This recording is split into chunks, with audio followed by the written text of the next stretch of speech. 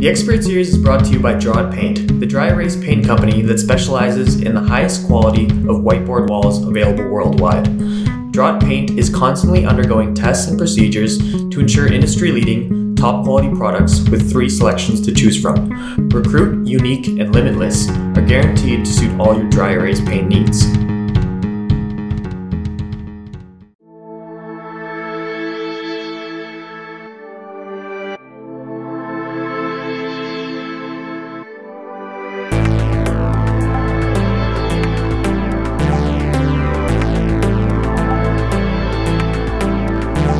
Now, do you kind of put a lot of information through these mediums like your website, or do you kind of leave like a contact for them to reach out to you? So in terms of that, what do you mean? Like say I'm looking for a home, right? Do you have a lot of this information about your listings on your website itself, or do you kind of allow them to reach out to you on their own time? Got it.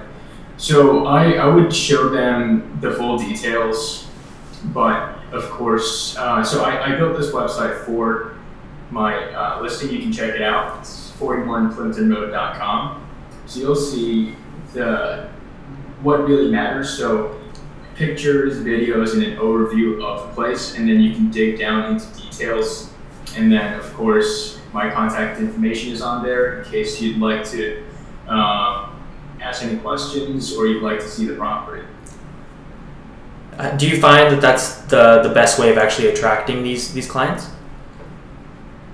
So there is no wrong or right way, there's no best way, because especially with internet, with social media, people are still figuring things out. There's no science to it. It's people. It's not like, oh, if I mix calcium with fluoride, I get this chemical. It's like, okay, what draws people's attention? Knowing that everyone is a different person and are drawn by different things. So it's really hard to figure out what's best. Absolutely. Just gotta try it, experiment, and see what works. Yeah, I mean that's essentially what we've been doing, right? Is we'll reach out to these people, such as yourselves. Yeah. And it's really up to them to be on board. Now we're lucky to have people such as yourself, but others, it's much harder for them to understand the message, I guess, because they're still unsure of what social media is and what it can do, I think. Makes sense. Yeah. Now, just to bring it back to some of the goals you've set, obviously one of them has been the Boston Half Marathon, and even going forward, the full Boston Marathon. What kind of goals have you set, at the beginning of your career and even throughout it? Sure. So in terms of real estate, one big goal I have is to become the best broker in Boston. And a micro goal that I have is to sell 41 Clinton Road, the house I was mentioning before. So in terms of these goals, it's always good to have macro goals and then micro goals to sort of, step by step to get you there. Does this change often, would you say? This list of micro goals? Micro goals, yes. So, for example, the half marathon, I set that 12 weeks ago, and I crushed it. And then now it's on to the next thing. I want to run the full Boston Marathon, and then it's on to the next. I want to sell this house. I want to do this. I want to do that. And then eventually, I'll get to be the best broker in Boston. Yeah, it sounds like a good plan, of course. Indeed. Now, besides that 12 week, was it pretty crucial training that you went through? It was hard, but it wasn't excruciating. I know that I could have trained harder, and I know I could have pushed myself more to get a better time. But this is a good way to begin my journey, and I didn't want to push myself too much to essentially maybe hurt myself, and that would take a long time, and that would set me back. Definitely. Well, it sounds like you're quite busy from the training to working with your clients. What other activities do you like to do outside of work right now? Well, first off, real estate really it takes up your whole life, because you're doing a lot from I don't know, from 7 a.m. to 10 p.m. I can have 15-hour days. And after that, I could sleep and then do it all over again. And then, there are some days that I just don't have free time at all. But I don't mind because I love real estate so much. I just love helping people. But, on the days that I don't have it, I enjoy lifting weights, exercising, like martial arts. As I mentioned earlier, I enjoy socializing, meeting new people, hanging out with old connections, and reading and learning new things, because you always have to improve yourself. Definitely. Even another interview that we had done yesterday, it was with a dentist. Now, he said he's been reading like his whole life. He's been in the dental industry for about 30 years, and he's always just either listening to books, reading new books, because he says he has this insecurity that he's going to kind of fall behind. So he's just trying to learn as much as he can. Would you say you're one of those, kind of addicted to learning and always improving? So yes and no. So addicted to learning and always improving, yes. But insecure that I'm falling behind, no. So I always know to continuously improve myself, but I also realize that it's very dangerous when you have too much stick and not enough carrot, so to speak.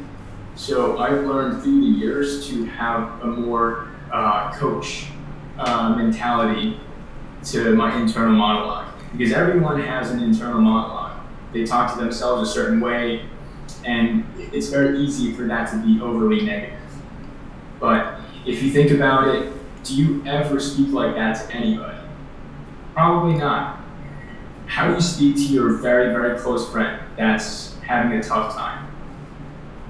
Hey Billy, it's all good. You're gonna pick yourself up. You're gonna do this. You'll be fine, right? And they are fine. It's not like, oh, I'm not berating them. I'm not saying, hey, you gotta do this. So I've learned to have a little bit more carrot in my internal monologue. No, that's a great metaphor for life, I think. Indeed. Now, have you kind of been like that, your whole life? Just always driving yourself, I guess? Not at all. As I said in the beginning of our conversation, Noel, one or two things can change your life in a major, major way. So I remember I wasn't always very hungry in terms of learning. Growing up, I would like to play video games and watch TV and just hang out. And 13-year-old me looking at me now is completely different, and he'd be like, who is this guy? I want to be him. It's great to have these moments where you can kind of look back at how far you've come, I think, right? Right, absolutely. Now, something that I've learned is... And just to add on that too, Noel, now that you say that, so the sort of mentality that people have, why people have such negative talk, is because they compare themselves with other people. And it's very important to not do that, because you're comparing apples to oranges. When you compare, you have to compare apples to apples. And what that means is you have to compare you today with you yesterday, with you last year, from 5 years ago, and see, hey, how far have I gone? What have I done? What have I achieved? Am I happy with what I've done? And if so, great. If not, what am I going to do to get where I want to be? Definitely. I'm glad that you say that it's only fair to compare yourself to your previous self, right? Do you kind of think social media has made that difficult? Because it seems like people are only posting the good. What's your take on that? That's very interesting that you bring that up. So it's very common in modern society that people see the surface level. They see the good on Instagram, and they're like, why is my life not like that? But you really have to understand that Instagram is a place for your highlights. You're never going to put a picture of you in your bathrobe, coming out of the shower, you know, your hair's not done, you're not going to do that. So you have to realize that these are highlights, and you can compare highlights with highlights. But also back to the comparison thing, when you look at other people and their Instagram pages, for example, it's good to draw inspiration, but never compare yourself to them because it's not the same metric. Definitely, that makes a lot of sense. Now, obviously, it's not always smooth sailing, right? People go through these trials and tribulations throughout their lives or throughout their careers. Can you kind of talk to us a little bit about these moments of adversity you've had? Sure. So, of course, nobody's life is perfect, and there's a lot of ups and downs. And I've been through some tough times as well. And one overarching thing, one key takeaway for my life in general is never give up. And you'll always be okay. Because no matter what happens, you are still you. You are still here. So learn to be grateful for what you have. You have a healthy body. You live in a good country in the world. You have a good infrastructure. You have food to eat. You always have things to be grateful for. And when you're grateful for things, that sort of puts an end to any negative talk, and you can sort of build up from there.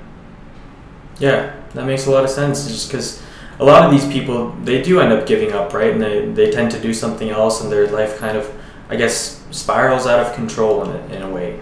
Indeed.